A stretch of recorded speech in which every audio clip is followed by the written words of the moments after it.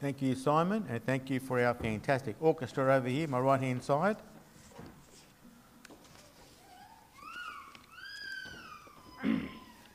Just to reiterate some of the announcements from this morning, this Tuesday there's an outing planned.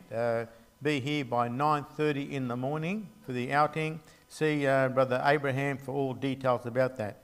On Friday we have Kids Club coming back at 4:30 in the afternoon. So please look forward to that one there. Obviously it won't be on when we have the family camp, but other weeks will be on. This Thursday is the ladies' meeting at 10:30 in the morning. Next Sunday, my wife and I will be in Albury. They're having their 49th church anniversary. It's a wonderful blessing to be over there and be with them. And so in our place over here, you get from Lebanon, Michael Kalush, and from that wonderful, wonderful place of Sudan, we're going to have Lual preaching in the evening. So you have two missionaries here preaching next week. What a wonderful blessing that'll be. Okay. Please keep in mind that we have congratulations need to be sent to Ellie and Alison Haddad on the birthday their firstborn baby, David Nabil Haddad. And the good news, for those who knows Abed and his wife Nevat? Put your hand up if you know him. Okay, she's expecting. You didn't know, did you?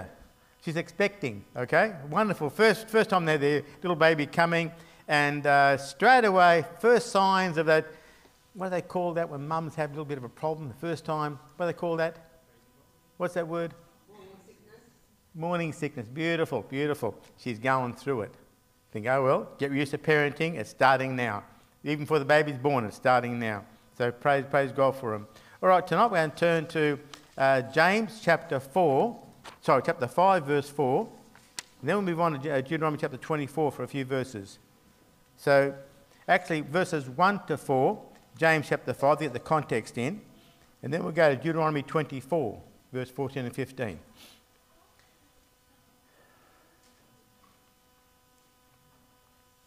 Thank you for those who are visiting tonight. We do have a dinner after service, and everyone here is invited to it, so please don't go home. Stick around, enjoy the fellowship and the food. Right, James chapter 5, verse 1 to 4. Go to now, ye rich men, weep and howl for your miseries that shall come upon you. Your riches are corrupted, and your garments are moth-eaten. Your gold and silver is cankered, and the rust of them shall be witness against you, and shall eat your flesh as it were fire. Ye have heaped treasure together for the last days. Behold, the hire of the labourers, who have reaped down your fields, which is of you kept back by fraud, crieth. And the cries of them which have reaped are entered into the ears of the Lord of Sabaoth. And get turn now to Deuteronomy 24, verse 14 and 15.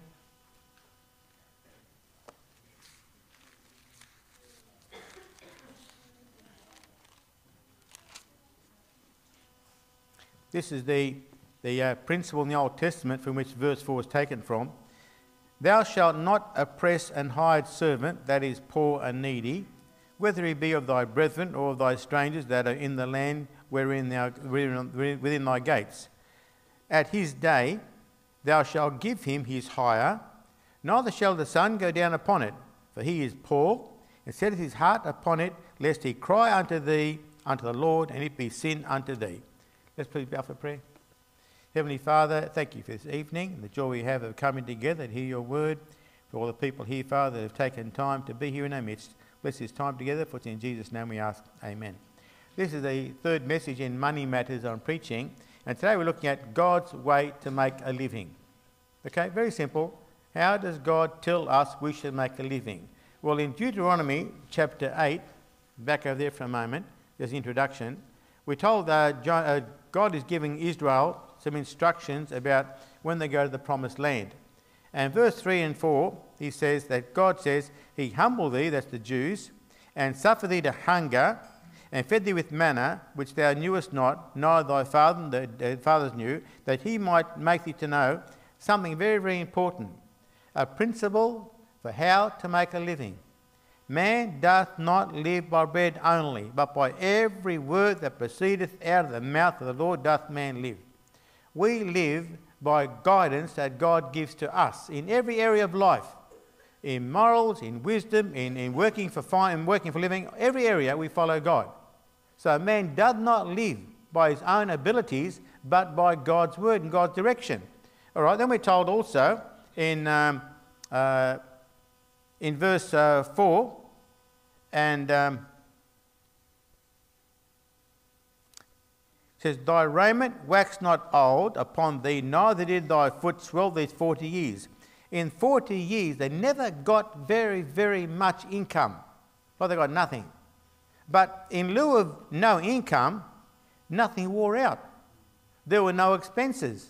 So sometimes we find out that in following God, there is no massive income we planned, but there's no expenses. Now, if you get rid of the expenses, you don't need so much income, because income is there to take care of expenses.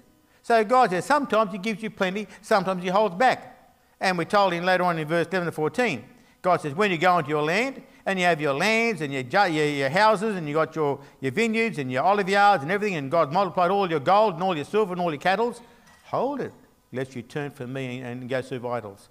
He says, watch it. Because sometimes when God gives us plenty, we tend to forget God.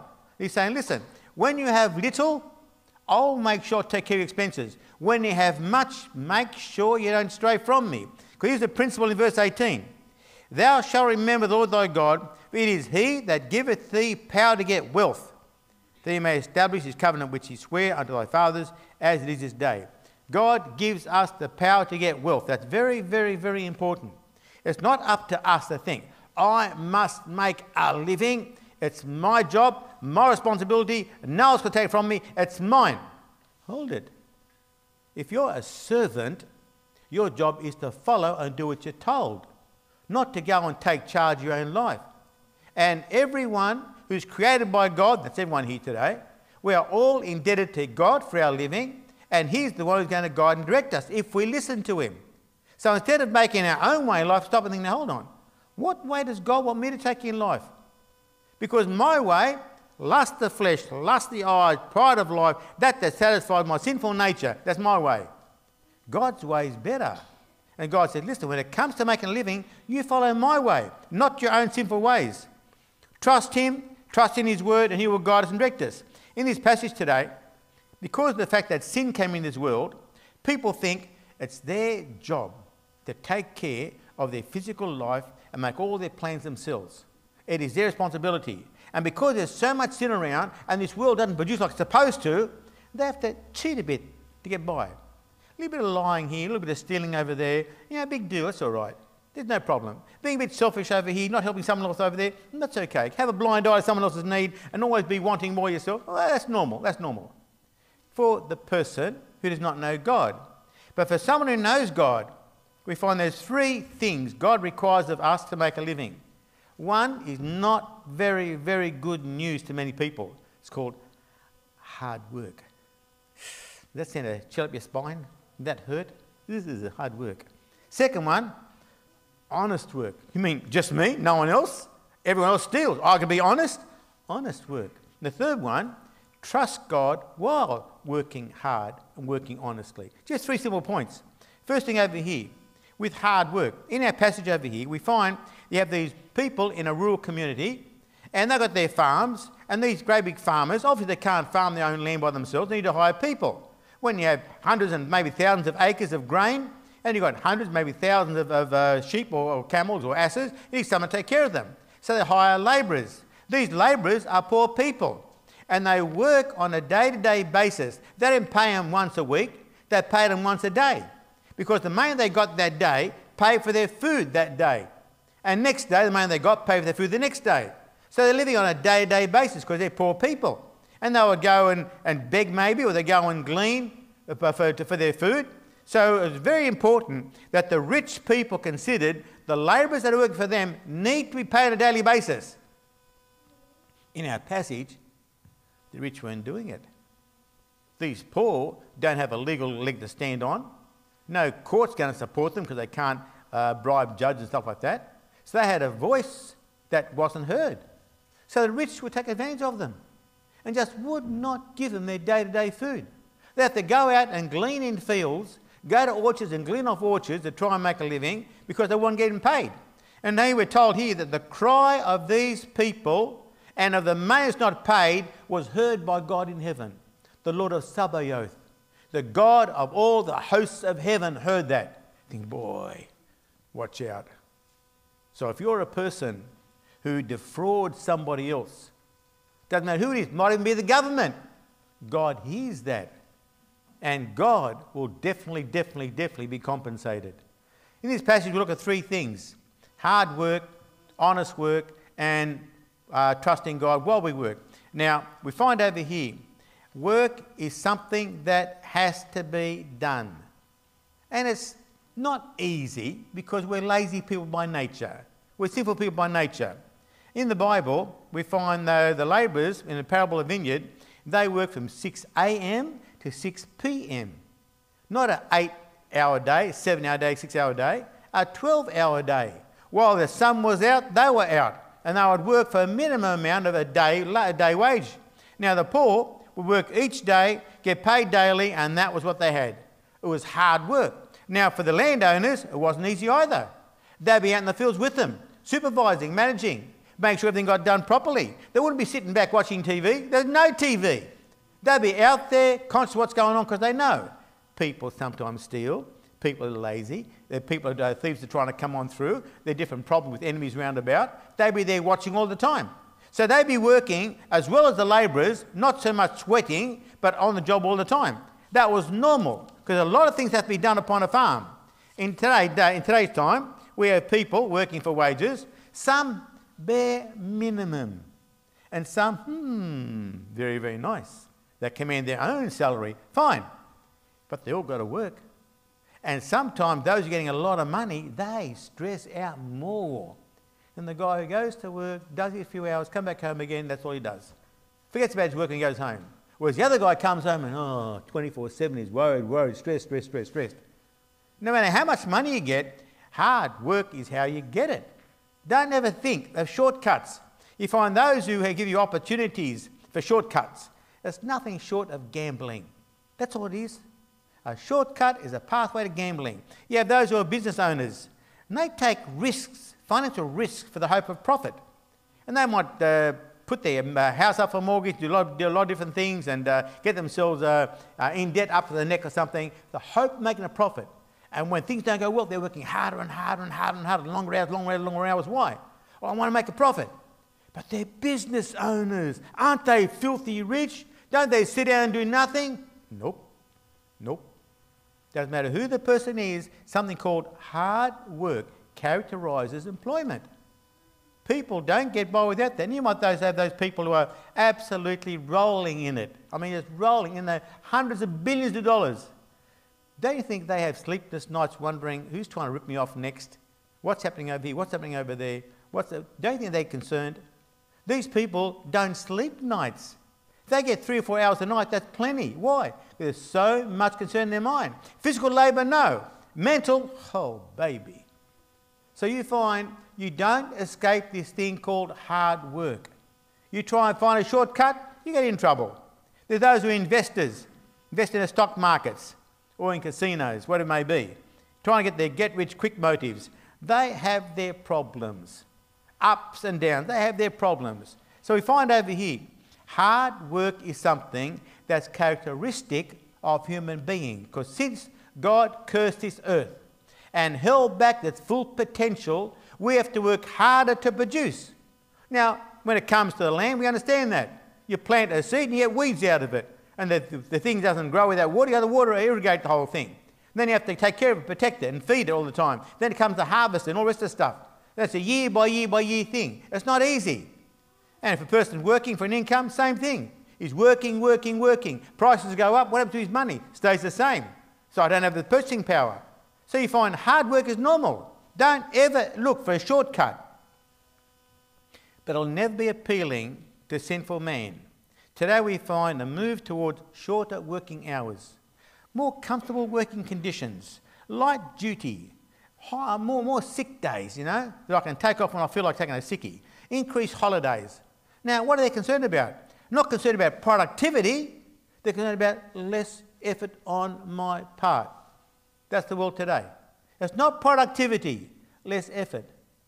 It's just strange. When I was working in a company, people would come, clock in and clock out, and figure because I clocked in and clocked out, I deserve to get paid.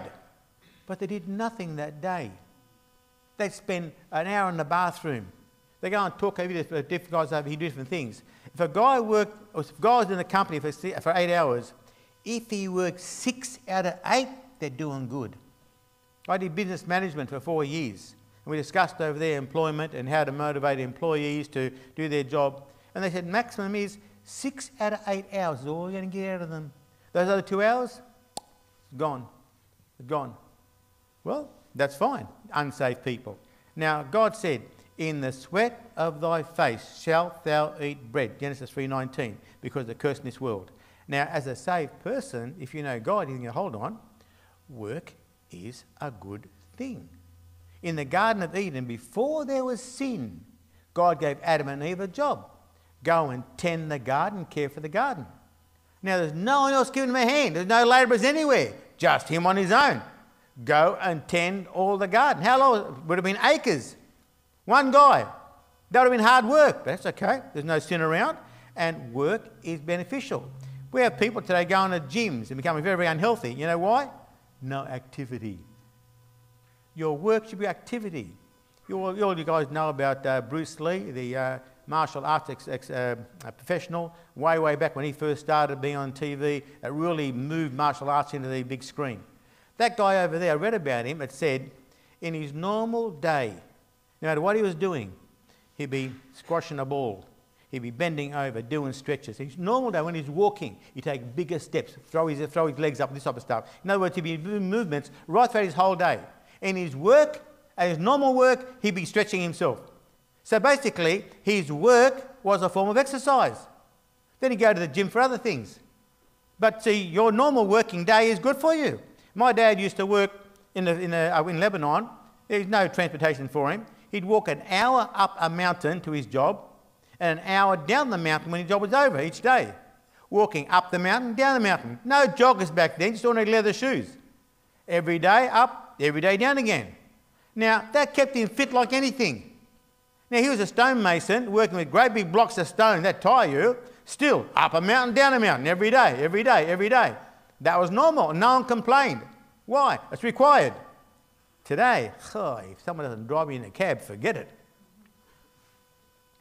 Activity makes you healthy, keeps your whole body going well. It gives you a purpose to wake up each day. If you've got a job to do, and you've got a positive outlook, I want to do it. Why? Because I want to do it better each time, better each time, better each time. When I was in Bible college, the part-time jobs you got in Bible college wasn't really admirable. It was being on a garbage run behind a garbage truck.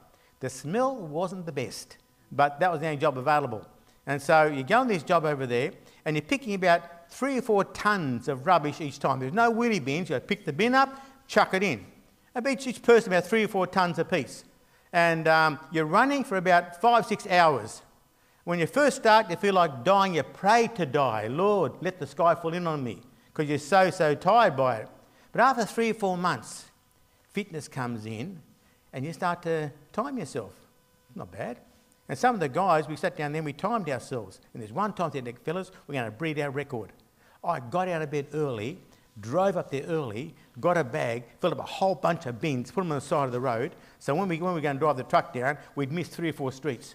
And then as we were going down over there, we beat our time. When we finished, it was still dark. I thought, hey, fellas, it's still dark. Wow, success. Now, that was fantastic because we had a goal to beat our time. Now you think, that's a garbage one. Yeah, but it was fantastic. It was exercise. I'd go home and have half a kilo of meat for breakfast and wouldn't even feel it. No matter what job you got, if you've got a positive outlook, you'll love it. You'll love it. And so God gives us work to make us feel better and stronger with a positive attitude. Don't shy from work. It's very, very good. I'll tell you something, having a good work ethic is so important. Then God says also, with hard work necessity, to think about this. You're not a machine. One day rest. One day rest. In the Bible, it's a Sabbath day, Saturday. They work 6, they rest 1. No matter who it was, the wealthy or the poor, the servants or the masters, the workers or the animals, they'd rest 1 day a week. Very important. Rest, rejuvenate, get strengthened, then get out there for another 6 days. Then go rest yourself, rejuvenate, be strengthened, go work for another 6 days. That was healthy living. Absolutely. And that was God designed living. The Bible says, wealth is increased by labour. Proverbs 13:11, wealth gotten by vanity shall be diminished, but he that gathereth by labour shall increase. Proverbs 14:23, in all labour there is profit, but the talk of the lips tendeth to penury. Guy who works hard, profit. Guy who talks about working hard, he'll be poor. In Ecclesiastes 9:10, whatsoever thy hand findeth to do, do it with thy might. When you're working for minimal wages or you're getting phenomenal payback, do your utmost. Because the Bible says when you're working primarily for God, not for that person who's going to pay you. Then we have also in 2 Thessalonians 3:10, Paul says very, very boldly, if any would not work, neither should he eat. Very simple. You don't want to work? Don't eat. No problems. That's solved the problem easily. The Apostle Paul in Acts chapter 20, verse 32 to 35, Paul went around as a missionary. And as he went around to a missionary, he had some churches supporting him. Wonderful. So he'd be able to work with the money that they're given to him. And sometimes he had nothing. So he went back to his profession of tent making. Today it'd be like carpentry. And he went and worked the daytime and supported himself and associate ministers with him. He had no worries. In Acts chapter 20, now read to you, verse 32 to 35.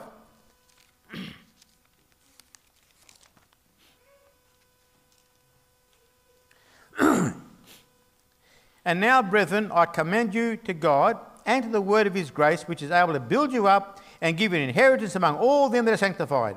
I have coveted no man's silver or gold or apparel. Yea, ye yourselves know that these hands have ministered unto my necessities, and to them that are with me. For I have showed you in all things how that so labouring ye ought to support the weak, and remember the words of the Lord Jesus, how he said, is more blessed to give than receive. He worked night, he worked daytime, he worked part-time, he worked full-time as he had to. And he was an apostle of Jesus Christ. Now, God is not short of a buck, but there were times God says, Paul, you need to go to work. God had plenty of money. Times you go to work. Times I'll support you. No problem. Either way, I'm taking care of you financially. So if you want to think about working for a living, your whole goal is this: follow God and work hard. Don't look for a job that is easy. The best job is one that has a challenge. And when I won the garbage run, it nearly killed me the first couple of weeks. I mean, everything ached completely, puffed out of air. Everything in my body would kind of hurt like anything. After a few months, I feel as strong as can be. Tarzan, look out, here I come.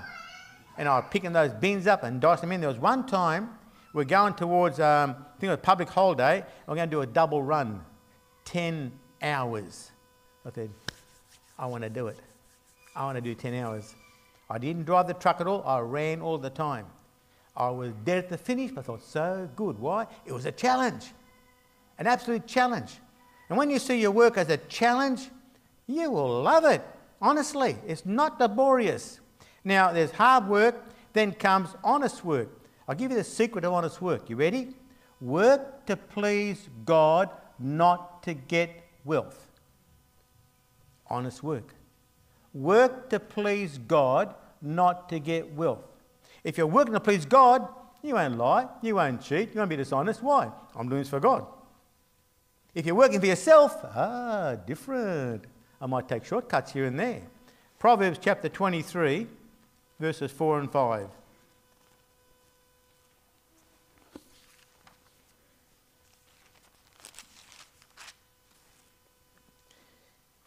Labour not to be rich, cease from thine own wisdom. Wilt thou set thine eyes upon that which is not? For riches certainly make themselves wings, they fly away as an eagle toward heaven. And then in chapter 28, verse 20 and 22, a faithful man shall abound with blessings, but he that maketh haste to be rich shall not be innocent. 22, he that hasteth to be rich hath an evil eye, and considereth not that poverty shall come upon him. In other words, if a person's guided by riches, he'll take shortcuts, he'll cut the corners, he'll sin, but he won't win by it. So if you want to have honest work, the secret is this. Tell yourself, I'm working for God. I'm God's servant. I'm employed by him. He's the one who's guided me. He gave me this job. I'll do my best for him. Finished. If I'm working for God, I'm not going to sin. I'm not going to cheat. I'm not going to lie. Why? It's just for God. He doesn't need lying and cheating for me to do his job for him. No way in the world. I'll be honest. When you have people who start their businesses, they can do all these side little deals for cash here and there and not put it down for tax. Fine, they can do all that and no one will find out. And it's public knowledge today. It's public knowledge. People with businesses or those who are working for themselves get cash deals all the time, don't tell the government, and the government knows about it. No one's doing anything. And so they think, well, we'll do it. No worries. That's because you're working for you, not for God. If you're working for God, excuse me, I want an invoice, thank you. I want an invoice. I have to charge you more. Give me the invoice. Here's the invoice. Thank you very much. Take your money. See you later. Why? Because God has got the money. He can take care of all the bills. There's no worry about that whatsoever. Labourers on farms were under constant supervision for what they did, not for the time they put in. If someone went to a farm and sat down for 8 hours, you got nothing, even though he's there for 8 hours. You're paid for what you did, which is honest work. For those people who went and gleaned crops, what they gleaned is what they went home with. If they didn't glean, they got nothing for it. So you find the wealthy labourers, the wealthy landowners, they would withhold their wages on these poor people over here, and they'd keep back by fraud, thinking, well, they have no legal right to complain from me, so we'll just keep it. It was called legal stealing. Now today, legal stealing is characterised by, in the Bible we have a guy called Laban. He changed Jacob's wages 10 times. Nabal didn't want to pay David for the security service he gave him. You have marketing today on an international level. One thing they do to make a lot of money is they make product and hold it back. Till market demand increases, price goes up, then they release it on the market. And that's legal. I'm selling stuff. I didn't force the price. The price went up by itself. I'm simply waiting for the best time to sell my stuff. They're doing it all the time. Legal stealing. You know, if people overproduce, they'd rather dump their stuff in the ocean than give it free of charge to keep prices up where it's supposed to be. That's marketing. You find sometimes people, they go and they market certain goods, they have a beautiful image of this thing, looks so fantastic. You think, wow, this is fantastic. They charge a high price. Oh, this is great. And it's made out of cheap materials and slapped together and it won't last long at all. Think you're a rotten thing. People think, I've been cheated. Sure you have. Sure you have. Why? Because they think in your mind, if you see something good, you think, oh, it's expensive, it's great. But it's not. It's not. Legal stealing today. You find people market elderly, they'll drive by, they'll see some elderly place and they'll pick some fault in their home. A guy I knew in Wagga Wagga, and some people come by and say, oh, look, mate, you got a problem with your roof, $300 and we'll fix it for you. Oh, thank you very much for telling me, I appreciate that. He goes up on his roof, half an hour later, $300, thanks, mate, and drives away. What do? Clean out his gutters. But the elderly didn't know anything, they didn't know any different. Oh, this man says he's going to help me clean my roof out because there's a problem over there, and I trusted him. Sure. People around, honestly, when it comes to making money, they don't care, they're going to do it, and it's legal. I said to the guy, $300 for that stuff done. He did it, so what's the problem? You can't take me to court over it. It's all legal. There's a lot of things done around us today. And by the way, it doesn't make any money for the person. When you steal, God creates bills to take up the extra money you got. He takes away your happiness and joy so you don't enjoy what you've got. Very simple. There's plain dishonesty. I knew a guy a long time ago, and this is before I got saved, and he was a TV repair fella. And he'd go to a certain place, and he'd see a TV, and say, oh, it's not working. He'd say, oh, I'm sorry, this thing is blown, it's not really good, it costs too much to fix. Look, I'll give you $20 for it, and I've got this really good TV, it's been serviced completely, and I'll give you a cheap price on it. I say, oh, thank you very much, you're such a nice man. That's all right. He takes the TV away, 20-cent part in it, and brings back a new again, and he'd sell it to somebody else. And he'd laugh, he'd laugh. I knew this guy personally, you know, he just didn't bother him. I had a situation myself where I was going to sell my home down in Goulburn, and to the same real estate agent I bought it from. They know how much I paid for it. And after 25 years, it's going to go up, isn't it? Well, this agent said, how much can you get for me? They gave me a price which is half the value of the home. I said, look, that isn't land value. I've been to Goulburn, I've seen the prices. The price are twice that. Suddenly she went silent and hung up. Rip-off artist. Rip-off artist. People try to take advantage of those who are ignorant and don't know anything better. Why is that? Well, that's just legal stealing. That's all. When a person They buy something and they claim it's not worth very, very much. And when they get it, they go around and think, "Oh, you beauty, what a great deal I got. Wow, what a great deal I got." In Proverbs 20:14, it is not, saith the buyer. When he is gone his way, then he boasteth. This is called bargaining. You tell the other guy, you're going to buy something, "Oh, just rubbish, mate." Then when you buy it, "Oh, I got a fantastic deal, fellas." And that's called legal. That's dishonest. Dishonest, honestly. Dishonesty attracts God's judgment. Proverbs 11:1 says, "A false balance is abomination to the Lord, but a just weight is his delight." Someone tries to steal, God says, that's an abomination. But someone who's honest, that's God's delight.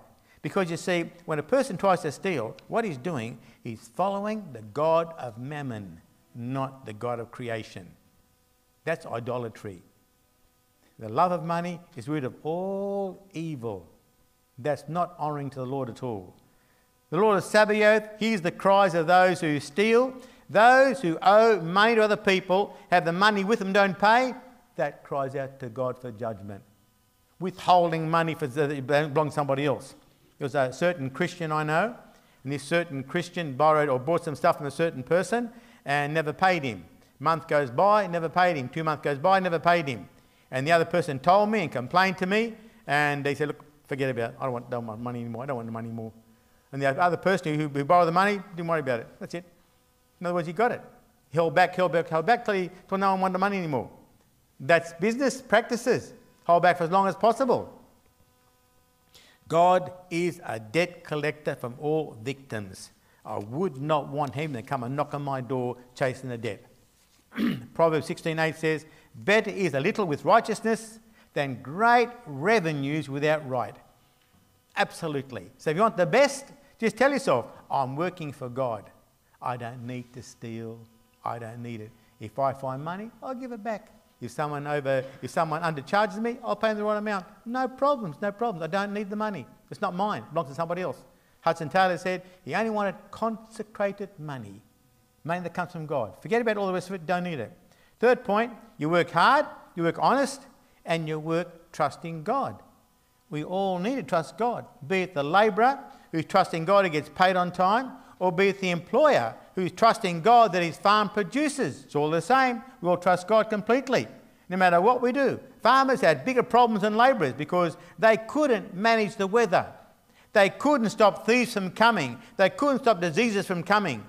They couldn't stop differences round about happening or enemies of their crops coming. They couldn't stop that.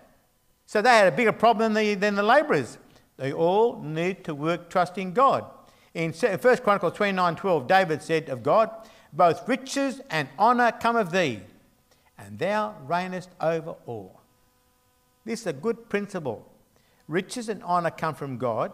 In Matthew 6:33, "Seek ye first the kingdom of God and his righteousness, and all these things shall be added unto you." That's something God's proven to me in my life so many times over. When I went to seminary, on purpose, God took me through the ringers to teach me this lesson. And for 5 years, when I was in Wagga Wagga, I never had $100 in the bank in 5 years. I never had money in my pocket.